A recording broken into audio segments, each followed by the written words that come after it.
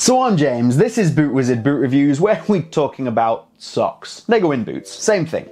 And what we have here are the Tokyo Football, the TF socks. So these are the grip socks made by Tokyo Football, who are a retail company based out in Singapore, I think. Tokyo Football, Singapore. It doesn't make sense, but thankfully the socks do. I'm going to talk about the fit of these multiple times. I'm going to praise it and say how good it is. Now, the upside, there's many upsides, which I'll get into, but they are anatomically shaped, which is unheard of for a sock at this particular price point, which I just love. Right, left socks. Unbelievable. However, they are still one size fits all, but that's not been a problem for me at all because of the way these socks are made. The fit is still absolutely incredible. But I do feel like I should point out that even though they are one size fits all, I think if you have a particularly large foot, you might find that these don't work for you. And I don't mean width-wise here, I mean in the length. If you have a very long foot, you might find that these do run a tiny bit small because the fit is so good, they don't overstretch. You might find that they don't work for you. I will also get into the collar a little bit later on in the video, because that might be a negative for you particularly large-footed tall people as well. But let's just keep going because there's so much good that I have to say about these.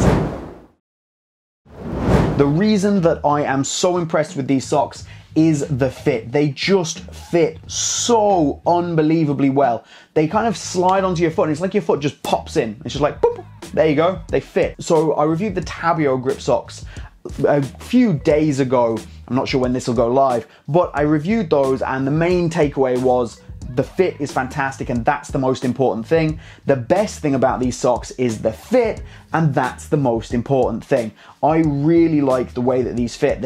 You can just see, like, it stands up by itself. That's not an indication of how long I've been wearing these for, but you can just see how well that's been built and shaped to go around your foot, and there's definitely a high enough elastane content in these to give everybody a good fit. So they stretch around your foot, and this also means that they don't suffer from the problem that some of those cheaper grip socks do, where when you put boots on, particularly tight boots, they ride up at the back and you end up with like extra folds of material. There is absolutely none of that here, and these even have grip dots up the heel, so you would expect if a sock is going to do that, it would have some heel grip, which this does have, but they still don't ride up because the fit is so damn good. I love the fit, in case you hadn't noticed.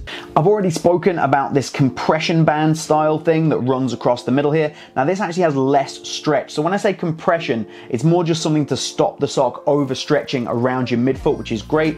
This area down the front here, as this is built into several sections, is a little bit stretchier and wraps around more towards your forefoot and gives you kind of better fit, better flexibility. Both of them are built in a way that gives you some really nice ventilation. Now that's pretty important here in these socks because they're not the thinnest, particularly on the footbed. So the footbed, the heel, and this toe area are all pretty thick, but that's kind of a combination of things. It's in order to give you good durability and also good comfort. So again, comparing to another sock that I reviewed recently, the Taka grip socks, I kind of complained that they were maybe a little too thick, and it's because this style of material ran throughout the whole sock. But the benefit of that is a plush, comfortable feeling underfoot and increased durability. These have the plush, comfortable feeling, they have that high cotton content in the areas that you want, and they have a good durability. Like, I have used the hell out of these and with no problems so far, and you get all that, but the neck of the sock and the top of the sock is all breathable material that wicks sweat really well, that has all the elements you need, such as elastic, stretchy, brilliance to get around your foot and give you a good fit. It's a really nice blend of some of the best things about cotton crew socks and some of the best things about synthetic performance crew socks. The heel, of course, as I mentioned, has the grip dots running up the heel, which is always something that I tend to like. And the grips on the base, let's have a look at the bottom of the sock here. As I say, like those Falca grip dots, and they run across in a pattern that basically covers the main contact areas of the foot. So they're not up in this arch area where you don't want them, and they run through the heel out onto the outside of the foot, key contact zones. The grip on the outside on your insoles is good. You don't get a great amount of movement, and it does exactly what you would expect it to do without being particularly intrusive. I like the grip dots system. I think it's pretty positive, and the footbed that it fits on is also fantastic. However, these have another grip trick up their sleeve. If you remember my Lux grip sock, throw into another grip sock review I did recently, they have grips on the inside. So this has previously been something that's only been reserved for the OG True Socks. They're the only ones that had the internal grips with a kind of suede-like material. The Lux grip socks went for a full padded silicone material that I personally didn't love. And these TF socks have gone for somewhere in the middle. So you get an exact replica of the grip dot pattern on the inside of the sock, all made out of silicone elements. How do I feel about these tiny grip dots on the inside?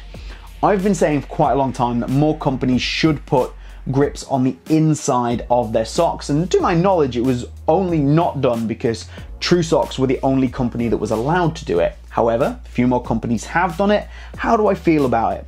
Silicone elements on the inside of socks, I'm not sure are for me. Now this is very different to the Lux sock. The Lux sock I complained about because there was too many elements, they were too big. If your foot got hot or sweaty, you kind of felt, you really feel them underneath, and it just wasn't a sensation that I enjoyed. The way that these are built, all the little dots, that absolutely doesn't happen, and you still get a really comfortable feeling. You don't have that kind of sweat affecting those grip dots and making the socks slippy or uncomfortable, but you can feel them. There is something that you can feel. You can forget about it as you play, the more you get into the game, but it's definitely a sensation that you will notice when you're first wearing the socks. It's effective. It's definitely a positive in terms of performance. It's a positive performance benefit. So from the one thing that I'm not 100% sold on to the only thing that I don't really like about the sock, and it is in the neck here. Now, the neck has some really great properties in the fact that it has this kind of compression band at the top, so these definitely stay up. There's no way that these socks are slipping down or falling down. You can tell that these have been designed by somebody who's been really smart about what they want in their grip socks, and it's so important that they stay up, and just adding something like this is just simple, effective, brilliant. However, I do think that it's a bit short. I wish that these socks came up a little bit higher up my leg. It's not a deal breaker, and if you're going to use them for matches where you're going to wear the socks underneath sock sleeves, then you've got no problems at all. I just want them to be a little bit taller. I prefer them to be a slightly taller anyway, and I feel like if you are a particularly tall person, I'm not that tall, it may be more of an issue and you're gonna want them to come up a little higher. But if I'm being honest, that's the only real genuine criticism I have of these socks, is that I wish the neck was slightly taller. Other than that, they're pretty freaking fantastic. Let's talk about pricing. Now, I've said these are good value for money multiple times. I have pretty much, I hope, proven throughout this video that these are not only a great value for money grip sock, but a fantastic grip sock in general.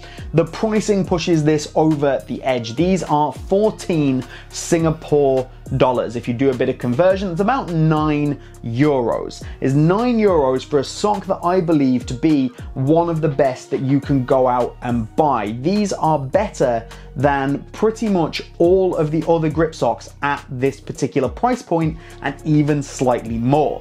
Shipping, if you are within Singapore, is very cheap, and it's essentially nominal. It's not even really worth considering. There are some multi-packs of these that do make them a little bit cheaper to buy still. If you are shipping out internationally, most countries it seems to be around 9 Singapore dollars. That's what it is to ship to me, which is about 5 euros. Now, if you do kind of a percentage of your sale comparison, that is more than half of the amount that you're going to pay for the socks themselves, which is potentially going to put some people off, but it shouldn't, because the socks are so unbelievably cheap that it's not really going to matter. If you take a €9 grip sock and you add €5 to it and you're paying €14 for essentially one of the best grip socks that you can go out and get, this is still cheaper than going out and buying something like a Pure sock, a Gain the Edge grip sock. I've gone a look. Is it cheaper than the Lux? It's probably a very similar price to the Lux if you're in the UK or US, because Lux do free shipping.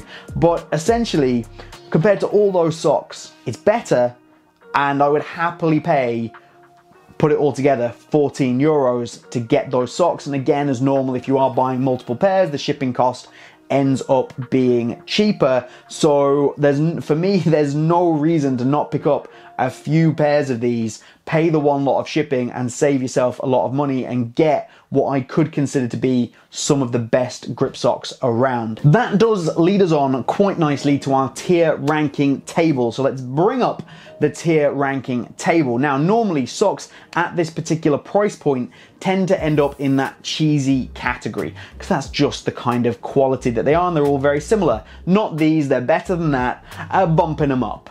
Next category is the Nike Crew category. The requirement to get into this category is, are you at least as good as a pair of Nike Crews? Would I wear this particular sock over a Nike Crew sock or instead of? And these, absolutely, the fit is absolutely good enough. The general quality of the sock is good enough. I would wear these over a pair of Nike Crews, which means bumping it up again, which puts these socks up with a chance of getting into the foot fetish category, which I regret every day for naming that, and the foot spa category. Now, foot fetish category contains things like the Tabio grip sock, it contains things like the Light Guard grip sock, which are some of my absolute favorite grip socks to wear.